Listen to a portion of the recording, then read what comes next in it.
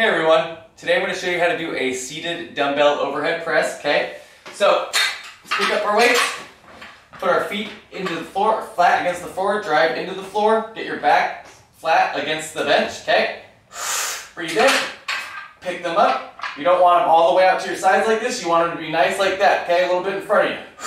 Breathe in, press, all the way overhead. Nice and controlled.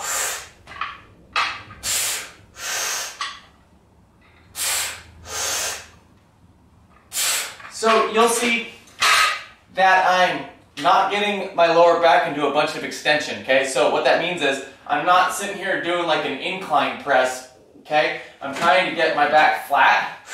Breathe in, press against it, press against the floor, press up, okay? So we're not doing this. You'll see people at the gym doing that all the time. That's not what the exercise is. This isn't an isometric lower back exercise. It's a shoulder pressing exercise. So do it right, use the appropriate amount of weight, and you will gain a lot from it, especially comparing it to just doing it the wrong way so you can get the most out of it, okay? Please let me know how you like it. If you have any questions, leave them in the comments. I'll get back to you. Like the video and subscribe if you want us to keep seeing more. Have a great day.